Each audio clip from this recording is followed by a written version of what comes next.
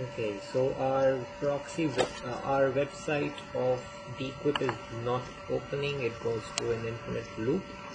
So what I suggest is that we use a proxy, and how to do that is first you check your IP. It's probably going to come. This is the IP that you're probably going to be seeing when you search for Google My IP. Okay. So what you have to do is you have to install Firefox. I don't know how to do this in Google Chrome. You have to install Firefox and search for proxy. There you go.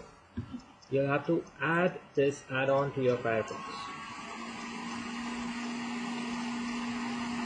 Let's go ahead and add this add-on.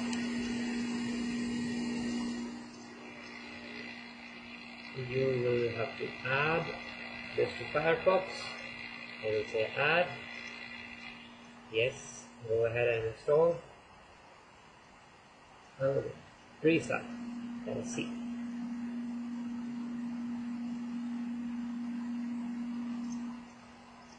I have restarted my Firefox. It'll automatically load foxy proxy. Alright, so now you have to search for foxy proxy list. Okay, so you don't have to actually search for it anyways. So the first result is getfoxyproxy.org/proxy list. So we're going to open that one, and we are going to open proxylisten.de site. It supports one-click auto configuration proxy. So we're going to go ahead and let's see. How about United States IP? United States proxy HTTP list type detail. Let's go show. Okay, it's showing all the IPs that I have.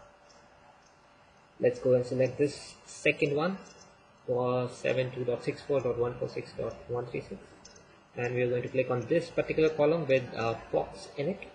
Configure foxy proxy in a single click. It will say foxy proxy prevented a site from changing the configuration. You will just go ahead and say allow. It says configured. Fine. Let's go ahead and okay. So it says use proxy for all URLs. Okay. So let's go ahead and open the website again.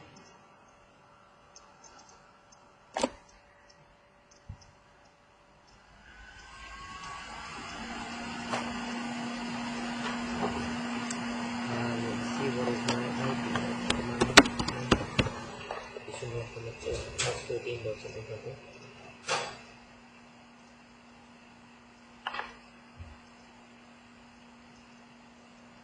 The internet might be a little slow.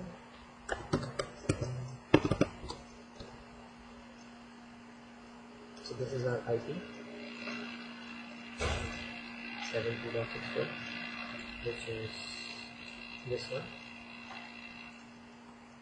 So you can now open the secret website with foxy proxy in it. So this circle here, this is circling here, so it means the proxy is being used.